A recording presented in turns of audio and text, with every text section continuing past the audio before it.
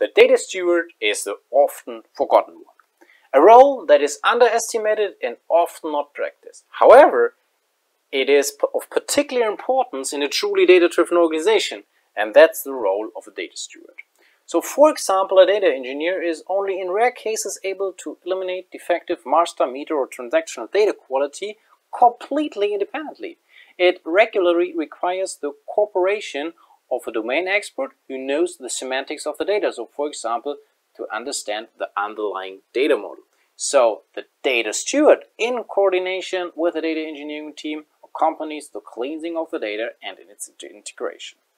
So, the role of the data steward is thus characterized by deep domain knowledge, communication skills, and technical domain-relevant basic knowledge. So, this is what we call a classical all-rounder, because he also takes over his topics as well as the responsibility for his data.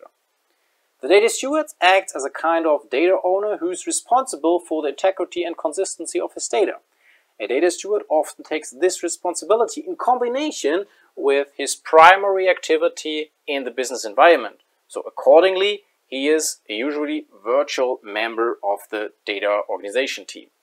In addition to this role, as we described him as a contact person for the data engineering team, the data steward also serves as a contact person for the data analyst or data scientist with regard to the questions of understanding or interpretation. The business analyst in turn seeks the advice of the data steward on the relevance and availability of his data for specific use cases or data products. To sum it up, the most important skills of a data steward, we can say he is the master of the data, and he has a so-called ownership mentality. He serves as the quality gate for master, meter, or transactional data.